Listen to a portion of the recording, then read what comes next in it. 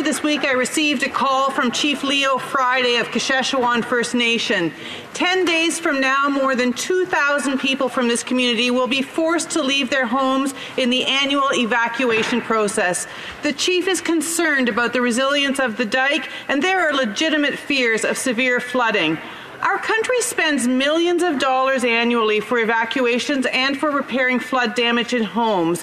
When can we expect a serious commitment to funding the relocation that the community has been asking for years? The Honourable Parliamentary Secretary to the Minister of Indigenous Services. I thank the honourable member for her question.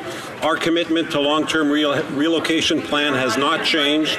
The member would know very well from her work as Minister of Indigenous Services and President of the Treasury Board the work that is underway to deliver on this commitment.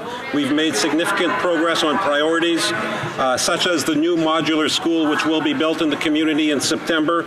We're currently working with the First Nations to monitor the threat of flooding, conduct preliminary mitigation, and support them for a smooth transition to host communities. Bravo.